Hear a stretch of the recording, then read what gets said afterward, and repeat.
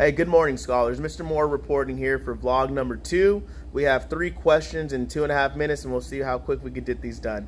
How can a prison environment lead to de-individuation for a guard? Well, in a prison environment, it's very important for a guard to establish order. If order cannot be established, the prison environment will be chaotic and can be overtaken by prisoners.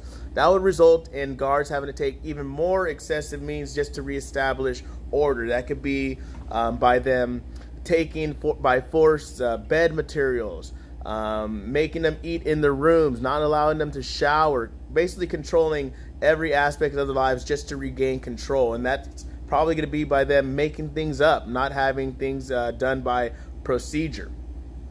Another aspect I think for a need of a guard is to have rapport, have relationships built up with their prisoners. When you're working with people day in and day out, being able to have that bond or know what that individual's tendency is going to make the difference between being able to manage an individual in a prison setting or not.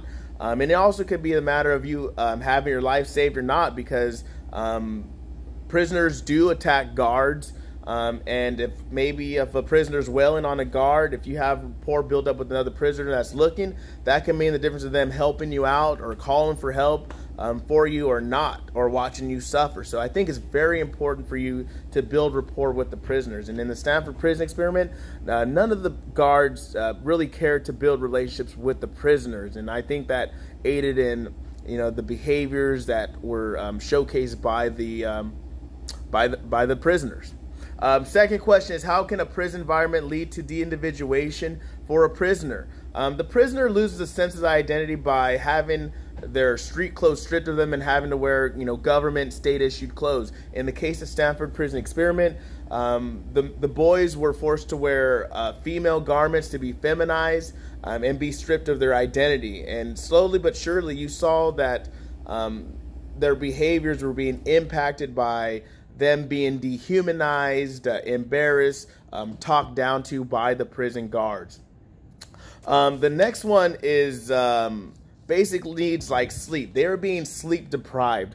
And obviously the science behind being sleep deprived, if you're awake for 16 hours, you need to go to bed for another 8 hours. So we start to experience the effects of sleep deprivation after 16 hours, and being sleep deprived for more than 16 hours is unhealthy, and it could even be similar to being under the influence of alcohol or driving behind the wheel drunk or impaired. So sleep deprivation can have an impact on your behavior, your performance, and focus. And in the Stanford prison experiment, they would do night counts at 2:30 in the morning, and sometimes to the point where they would repeat it over and over till they got it right, to the satisfaction of the prisoners. And sometimes they would even punish other prisoners and hold sleep as a goal in mind. If the group didn't act a certain way, no one was going to get sleep. Okay, so everyone was pretty much a part of that during the Stanford prison experiment. Last question is this. We're going to go ahead and wrap this one up. Do you feel this study was ethical and or necessary for psychology? Why or why not? So there's a lot of questions going in. Yes and no to both of them. It was ethical to the point that it was written on paper, and there was procedures put in place. However, it wasn't ethical because guards weren't trained. They didn't have proper treatment towards the prisoners, and you saw that the behaviors towards the prisoners escalated more and more and more and more.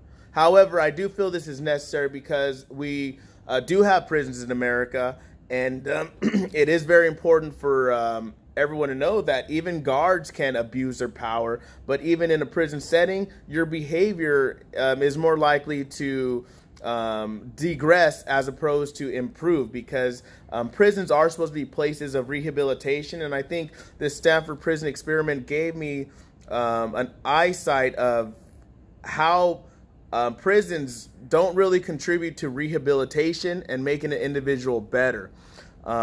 It's also showcased that in the prison settings, such as the Stanford experiment down on the bottom of the basement of Jordan Hall, that